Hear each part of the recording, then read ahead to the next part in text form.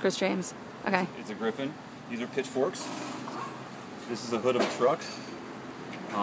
This is a fender of a Mack truck. And this is an Apache step-side pickup truck rear end. These are just, of course, rebar, very thickened rebar. These are coil springs. Her beak I actually just make up custom out of big sheets of metal and welded it together.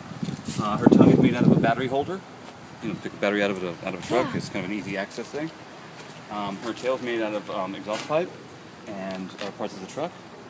And of course, part of her tail is made out of Mack truck parts, axle parts, tractor parts, you name it. And her wings, of course, are made out of everything and then some. It's gonna be so